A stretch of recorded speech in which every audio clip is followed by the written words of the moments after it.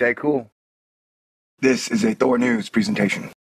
Thor News presents Party Dance Time. Goodness gracious, great cannonballs of fire. Holy smokes, does this story seem appropriate for today?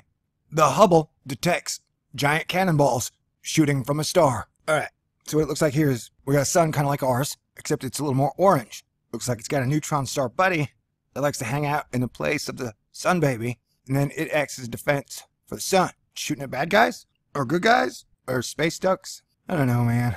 This is the scenario for plasma ejections from pink V Hydrae. Why is it always gonna be Hydra?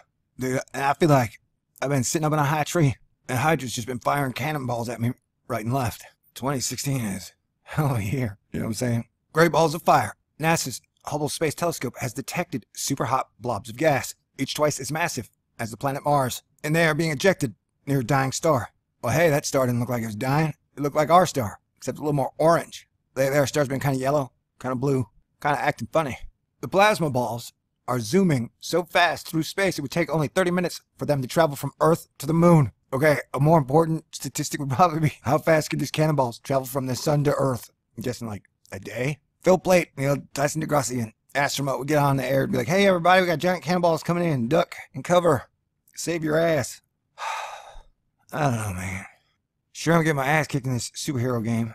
Let this carry on. This stellar cannon fire has continued once every 8.5 years for at least the past 400 years. Astronomers estimate fireballs present a puzzle to astronomers. And astronomers love puzzles, especially dark matter puzzles, which are dorky. The fireballs present a puzzle to astronomers because the ejected material could not have been shot out by the host star. Called V Hydrae, the star is a bloated red giant. Why does it look orange then? You guys have your color scheme all jacked up. And it's residing 1,200 light years away. I wonder if the physics of things are different that far away. Or it's just like neighborhoods across the globe are the same as neighborhoods here. I think some would be different. But I don't know jack shit. That's why I read these articles. Okay, so when I last was following this linear article, the star was a bloated red giant. And it was residing 1,200 light years away. And has probably shed at least half of its mass into space during these death throes. Oh, so you are telling me that there's not a slow, steady burn-off of a star? So you are telling me there's not a slow, steady decline? That once it happens, boom, it happens fast. And stars don't just live or die by themselves. They live in a star field.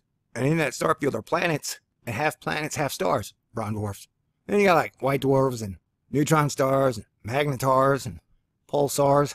You know, for the universe being so vast, there's only a couple kind of stellar and planetary creatures out there. I think this apartment is surrounded by assassins. Now, who would be mad at me and why?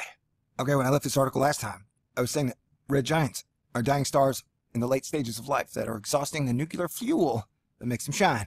They've expanded in size and are shedding their outer layers into space. Huh? I mean like a caterpillar to a butterfly.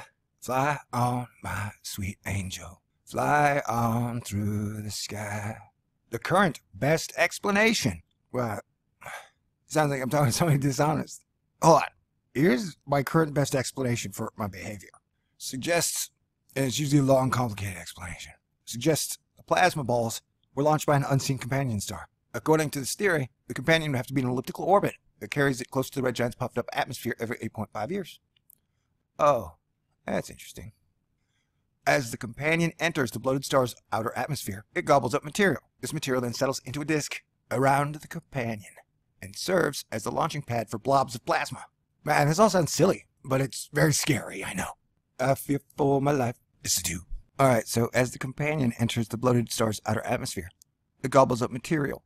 Interstellar medium, intersolar medium, dust, rocks, magic relics, spaceship husks, old statues made from Venusian marble, Martian golem spider legs, old abandoned Starbucks deep space posts. There's all sorts of junk out there. So this material then settles into a disk around the companion, and then it creates its own mini little solar system. And it serves as a launching pad for blobs of plasma, which travel at roughly 500,000 miles an hour. I would sure love to see this video. Sounds like you guys have found some fascinating science. You mean to tell me you found a red giant as a companion star, and together they shoot huge cannonballs of plasma and stuff? That is one mighty interesting tale you're selling me, buddy. Can I see some proof? Photographs of this process would be wonderful. Uh-oh. Think that honked horn was the assassin signal to barge in and take my life? Oh no. This star system could be the archetype to explain a dazzling variety of glowing shapes, uncovered by Hubble, that are seen around dying stars, called planetary nebulae. Researchers say a planetary nebula is an expanding shell of glowing gas expelled by a star late in its life. We knew this object had a high-speed outflow from previous data, but this is the first time we are seeing this process in action, said Raghvendra Sahai of NASA's Jet Propulsion Laboratory. And did you know that it's in Pasadena, California? That dude was the lead author of the study. I don't know why I just assumed that name was male. Man, we suggest that these gaseous blobs produced during this late phase of a star's life help make the structures seen in planetary nebula. Okay, I'm still tripped up. You got a star and another kind of a star that hook up once every 8.5 years to shoot cannonballs. Maybe it's like stellar 4th of July. Maybe that Hydrae celebrating their freedom. From who or what, I don't know. Hubble observations over the past 2 decades have revealed an enormous complexity and diversity of structure in planetary nebula. The telescope's high resolution captured knots of material in the glowing gas clouds surrounding the dying stars. Astronomers speculated that these knots were actually jets ejected by disks of material around companion stars that were not visible in Hubble images. Wait, what? Wait, what? Wait, what? Wait, what? I guess you're going to have to stay tuned for part 2 as we continue to try and figure out what the hell they're talking about. This seems pretty weird for science. It seems pretty weird, even for science. Hit the button, baby. Stay cool. This is a Thor News presentation. Thor News presents Party dance time. Goodness gracious, great cannonballs of fire. Holy smokes, does this story seem appropriate for today? The Hubble detects giant cannonballs shooting from a star. Alright, so what it looks like here is we got a sun kind of like ours, except it's a little more orange. Looks like it's got a neutron star buddy that likes to hang out in the place of the Sunbaby, and then it acts as defense for the sun, shooting at bad guys, or good guys, or space ducks. I don't know, man. This is the scenario for plasma ejections from pink V Hydrae. Why is it always gonna be Hydra? Dude, I feel like I've been sitting up in a high tree, and Hydra's just been firing cannonballs at me right and left. 2016 is hell of a year. You know what I'm saying? Great balls of fire. NASA's Hubble Space Telescope has detected